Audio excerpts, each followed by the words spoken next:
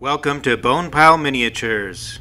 This video will cover the Bonepile Miniatures Flying Rules Supplement that we have put together for the Warhammer Fantasy Tabletop Battle Game. The original game from Games Workshop has a set of basic rules for flying models, and we have put together these rules to enhance the game experience with models that fly. We are releasing this video in conjunction with a series of videos that I have released that cover our club's house rules, or how we have modified the 8th edition rules for play in our club. In a way, it is our version of the 9th edition of the Warhammer Fantasy game. While still fans of the original 8th edition, we are big fans of people sharing new ways to play this fantastic game. We do feel that the 8th edition is very fun by itself and very playable, but there are a few common complaints about it that we have taken a stab at with some rules adjustments, and that is what this video series is about. We are not trying to compete with other versions of the 9th edition, and we have no beefs with Games Workshop. We are just sharing what we do under our roof for the purpose of sharing battle reports and helping to make sense of a few things we do in them that you may have never seen before. And when you read the rule books Games Workshop produced, they frequently encourage making this game your own and making things work for scenarios you want to play. So I believe efforts like this help promote the game and brand and serve to make it stronger and more appealing. And I believe they wanted us to do things like this.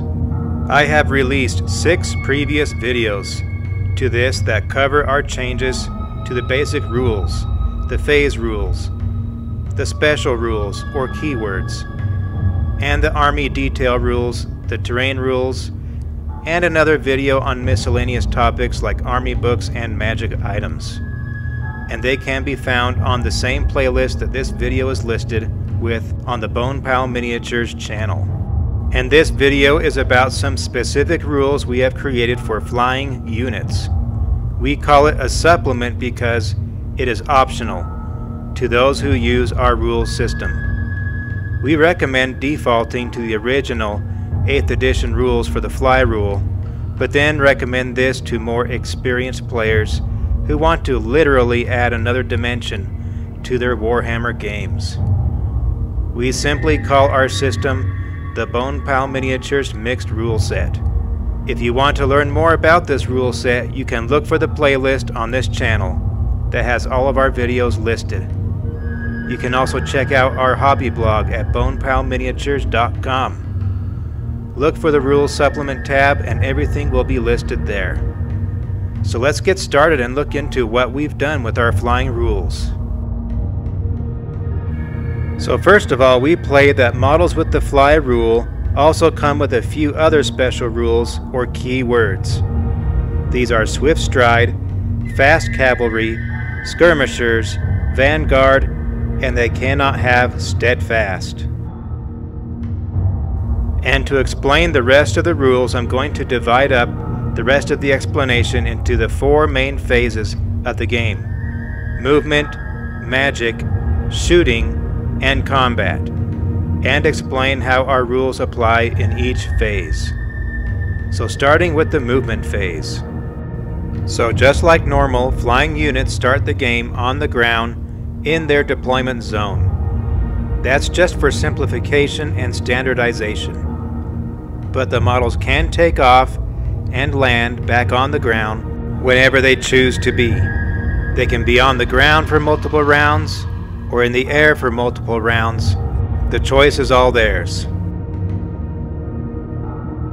So then our system incorporates 6 different types of moves that a flying model can make. They are take off and land, fly, soar, intercept, swoop, and fly high. And I'll explain each one, how they work, and how to apply them in each turn phase. But each flying unit or model can only perform one of these movement options per movement phase. They cannot do two of them. Just like a ground unit can move or march or charge, but cannot do all three in the same phase. Fly high is the only exception, and you'll see why when I talk about it. So let's start with the takeoff and land maneuver. Since models start on the ground, they have to get themselves into the air, and that is a movement action all by itself. So is the opposite move of landing. But how far vertically do they launch into the air? We set a standard height of 10 inches. So just imagine a horizontal plane 10 inches above the battlefield, where all models in the air are operating. And that's just an easy number set to keep things simple, and is easy to add for the purpose of measuring distances. We have made these little marker chips to indicate if a model is in the air or on the ground. Even though they still sit on the table, they are conceptually in the air. We also indicate if they took off or landed this turn or not. That will be important to keep track of, as you will see. So, a model that just took off cannot march or charge this turn. They can make their normal M value move after taking off or landing, and they can perform those two moves, the taking off and the normal M move, in any order that they desire. They can do their normal move and then take off, or take off and then do their move, and likewise they can land and then move, or do their move and then land. The result is the same in the end. So it doesn't really matter about the order, but they cannot take off and land in the same turn, or vice versa. That would be pointless, and so it is one or the other. The next is the fly move. This is just the model's normal move value, similar to movement on the ground. Models that fly can shoot with a movement penalty. They are allowed to join units and reform, just like ground units can. The next action is soar. This is the air version of marching. They soar at 2m, or twice their movement value. They cannot shoot, cannot reform or join, but the nice thing about air units is they don't need to worry about obstacles. And that is an important assumption that we make. That is, regardless of the 10-inch plane's reference to terrain pieces on the battlefield, we assume that a fly unit is never impeded by trees, buildings, hills, etc. They can soar over all of it, or fly. Maybe the only exception is a really huge fortress or tower, but those things are very rare, and the 10-inch vertical plane concept is just a simplification. If you think you find an exception to the rule that they can fly over everything, just modify the rule to make sense to that terrain piece. So that's it for soar. Next is intercept. Intercept is an air-to-air charge, and the charge distance is 2m plus d6. So we decided to differentiate intercept from swoop, which is an air-to-ground charge.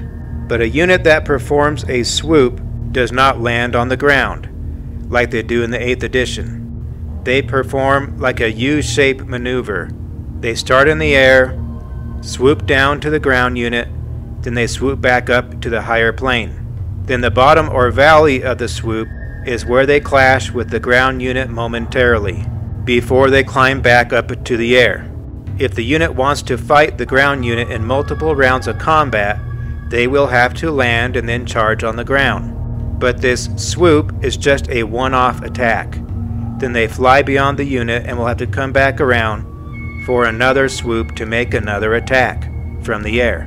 So the distance is m plus d6 to the target flank, and then m plus d6 beyond the unit's opposite flank. Then there's the fly high maneuver. It is a type of flee move that a fly unit can make, where they fly vertically away from the battlefield and are removed from the game immediately. They can still sometimes flee horizontally too, but I will explain a little later how to determine whether a flying unit will flee vertically or horizontally. So the magic phase does not have any specific application for flying units. So we will skip that one and move straight on to the shooting phase. First of all, we must cover shooting distances. And we have provided for 3 different methods for determining shooting distances between air and ground units. So I have 3 different difficulty options, and in each game the players should be consistent with the way they agree to do it, between themselves and throughout the whole game, and all units that shoot. First is the basic method. So with this one, just measure the ground distance only between the air and the ground units. Don't worry about the vertical component to the distance, and I recommend this method for beginning and young players. But of course, this method will be less than the true distance, but for beginners, that's okay. The next method is the intermediate method. With this one, you just do the same thing as the basic method. Measure the ground distance only, but then add 10 to the value. 10 is the standard vertical height for all models in the game that fly. Of course, an air model targeting another air model doesn't need to do this, but air to ground or vice versa do need to add the 10 inches. This is the intermediate version. And of course, this method will produce a higher value than the true distance, but that's okay. Next, we have the advanced version. This method uses the triangular distance between the air and the ground units. And that's a combination of both the horizontal and the vertical distance. You can either figure this out mathematically using Pythagorean's theorem, which is a squared plus b squared equals c squared. But even easier than that might be to just have someone measure the distance while another person holds the model 10 inches above the table. Just simply measure it from air to ground. That would be easier than calculating it. However, the calculation may not be too hard to do. You only need to get it to the nearest inch, and some people might be able to do that calculation in their head, especially after they have done it a few times. So I would recommend this triangular distance method for experienced players, and that method would provide the exact true distance between the shooters and their targets. So the basic method would be undervalued, the intermediate method would be overvalued, but then the advanced version would be the true value between the air and the ground units. But you decide between players which method you will use, and then you will need to be consistent between the players and throughout the game. In my games, I use the intermediate or the advanced method, depending on whom I'm playing against, which I judge by experience and skill level. But whatever method you choose, this system attempts to use the aerial distance between the air and the ground units. Some are just more accurate methods than others. So now let's look at the different states of flight in connection with the shooting phase. So with the takeoff and land maneuver, the shooter gets a +1 to hit bonus due to the predictable movements of a model performing the takeoff or land maneuver. So the model taking off or landing cannot shoot in return. Next is the fly move. Just like ground models, they are allowed to shoot with movement penalties, which is the move and shoot penalty. Models in the air have line of sight to ground units unless they are obstructed by a large target, a building, or other aerial model, but they can see over other normal-sized units or walls and fences and obstacles. But the model still has the cover bonus if the aerial model is more than 10 inches away in ground distance to the barrier.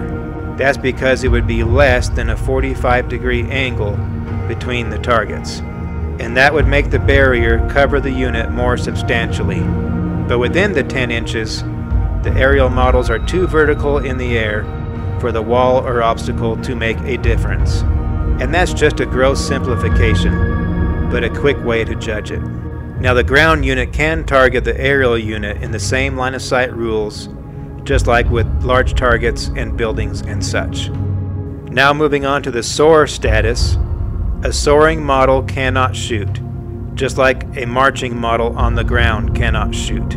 But due to their high velocity, soaring models also give the shooter a -1 to hit penalty if someone is shooting at them. And then for the intercept move, a model that hasn't already shot may shoot, including breath weapons, immediately before an air-to-air attack. So this would follow initiative order, including for the charge bonuses. Shooting in this high velocity clash is much more difficult for both offensive and defensive positions. So to reflect this, there will be a -1 to hit penalty in either direction. Aerial units on the defensive get to stand and shoot per se, unless they did a takeoff move most recently. And then for the swoop maneuver, a ground unit charged by an aerial unit can do a type of stand and shoot if available, also taking the -1 to hit modifier.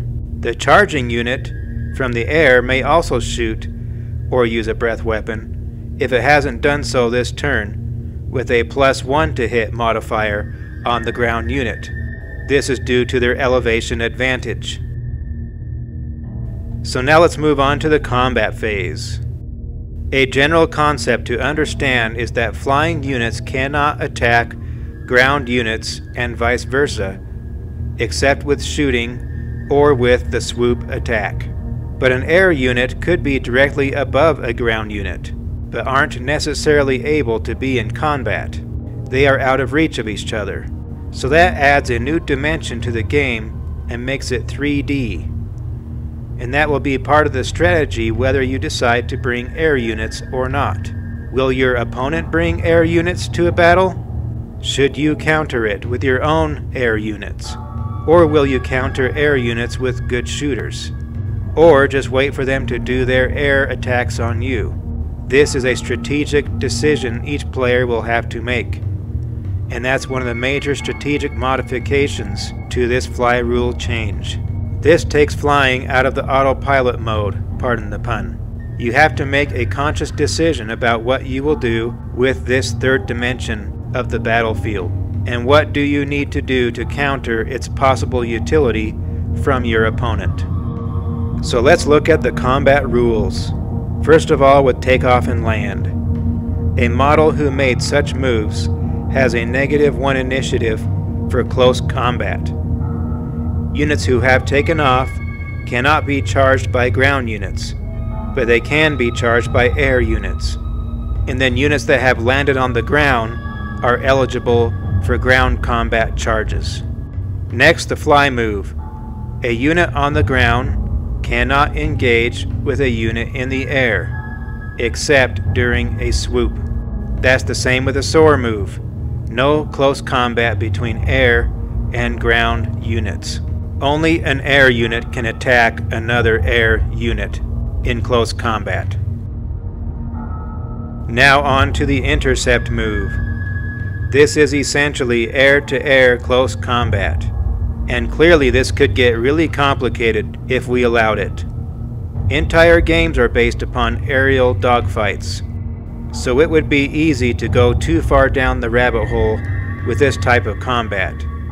So just to keep it simple, we allow all models in a unit the chance to attack, and this is only for air-to-air. Charging units get a +1 initiative. Multiple units in battle will follow all the same general principles of who can attack whom based upon contacts with flanks and such, just like with ground attacks.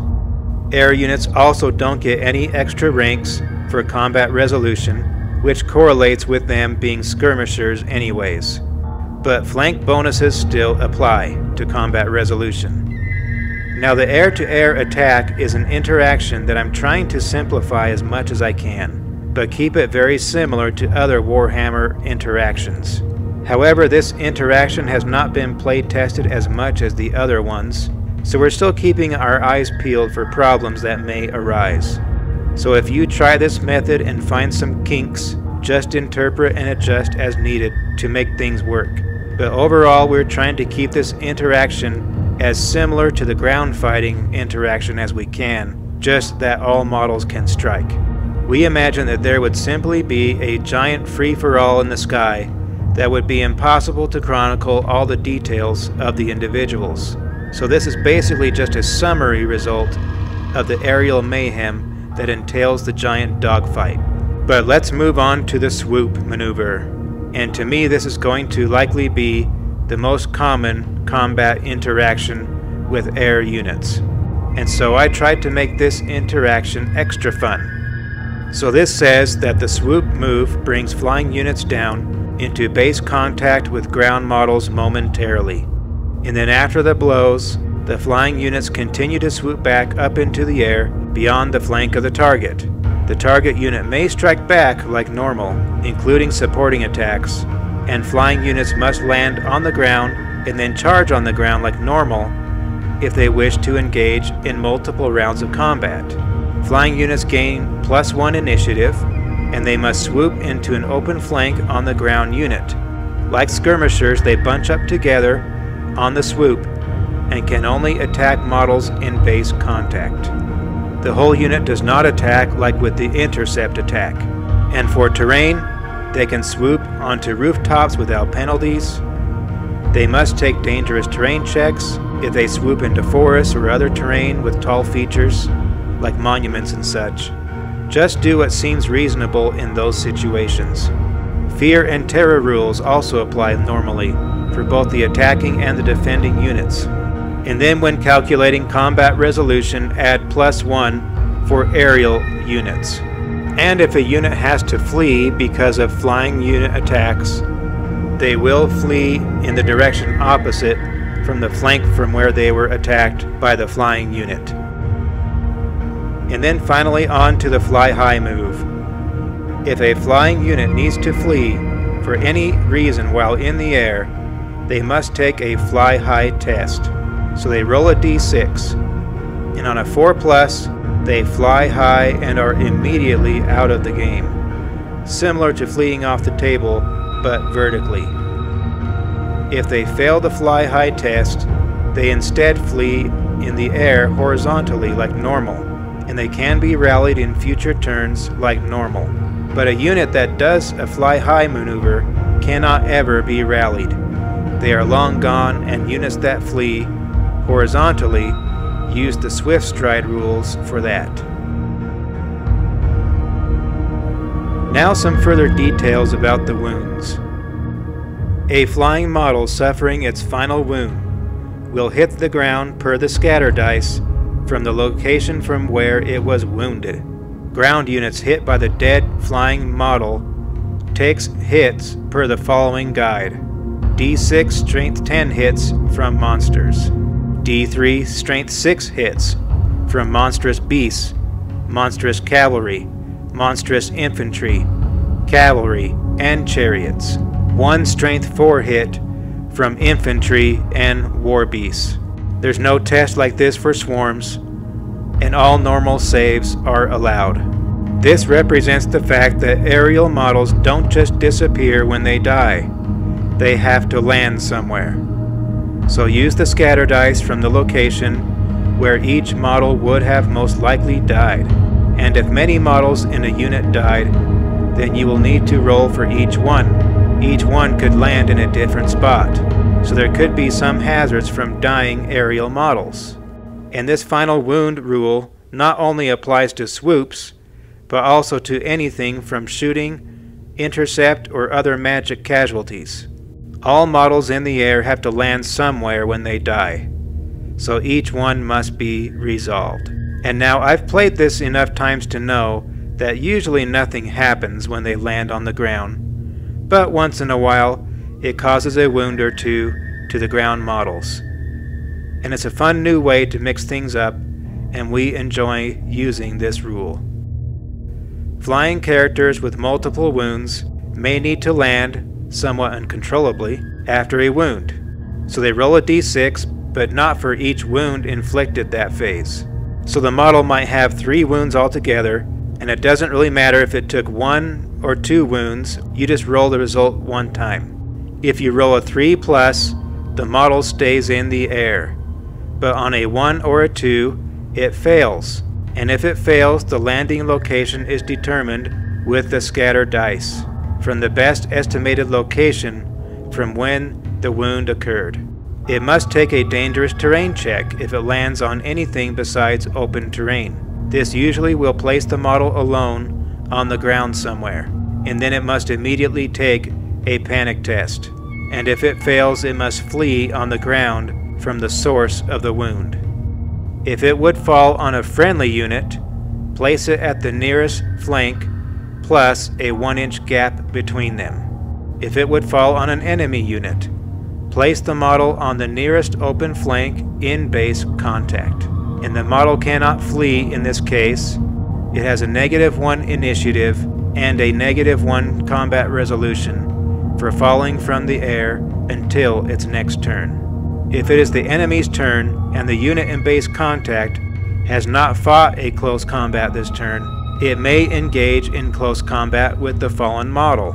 And then after the combat, normal flee on the ground rules still apply. A unit not in base contact with the fallen model must wait to declare a charge at its next movement phase. And then the +1 to hit modifier when shooting at a landed or fallen model does not apply to this situation since the landing was unpredictable. So I hope that was not too confusing. But basically, models with the fly rule that have more than 1 wound may need to make a landing to gather its wits. Of course, it may be able to take off into the air again at its next movement phase if it wants to, but at least momentarily it will sit on the ground vulnerable to ground attacks. Ground units may be able to rush it before it can take off again. And if you think about it, a unit with models with multiple wounds may get broken up and scattered across the battlefield due to these rules, and that can make things really interesting. Now that's all I have for the flying rules that we have written up. Some of you may be thinking, no way, and some may really like these rules. That's why we use this as a supplement. It is optional to use. But if it is just us regular players of our club, Bonepile Miniatures, then we use these rules. And if you don't use these rules, then just default back to the 8th edition rules for flying models. And these rules are available on my bonepileminiatures.com blog, and on the post about these rules I have a little summary table at the bottom. This table is divided into the 6 different fly moves that can be made and how they apply to each of the turn phases. If you want to use these rules, then I would recommend using this table for quick reference. Then go back and read the paragraphs if you need further clarification. Of course, how to apply flying rules during the magic phase would depend upon what type of spell was used. A direct damage spell probably wouldn't have any need for any change. Magic missiles would be treated like normal. Augment and Vex spells also wouldn't really have any changes either, so that's why the magic phase is not listed. But if something about magic does come up, try to see if the encounter is similar to a shooting or a close combat encounter. Check that first before getting too frustrated with how to apply the magic effect. If it is similar to a shooting attack, then apply those rules. If it is similar to a ground combat attack, then use those rules. But I don't anticipate there being any problems with magic phase application. So I'm just going to leave it at that. This was the Bonepile Miniatures Flying Rules Supplement. Feel free to use them in your games or cut and paste the things you like and don't like for your own games. I'm mainly sharing these ideas for the benefit of other players. Love them or leave them as you choose, but we enjoy them and you will see us using them during our battle reports on this channel. If you haven't already, go ahead and check out some of my other videos I've produced on our club rules that we use for Warhammer Fantasy. I have a whole playlist of the main rules that we use with all the modifications that we play with. You may also be able to find other optional supplements like this one that you can check out in that playlist. So with that, thank you for watching this video, and we will see you at the next one, and hopefully see you at one of our battle reports. Until then, goodbye.